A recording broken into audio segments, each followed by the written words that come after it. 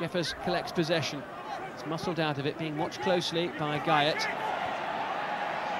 comes Yeovil once again, and it's Gall, and he's going all the way. Into the area he goes, and a chance! And a goal!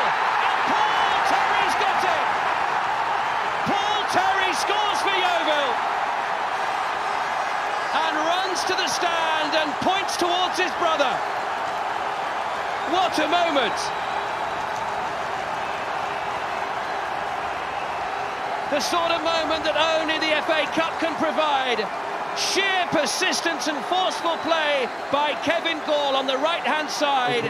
He worked and ran, and Terry, who'd hit the post earlier on, now gets his reward.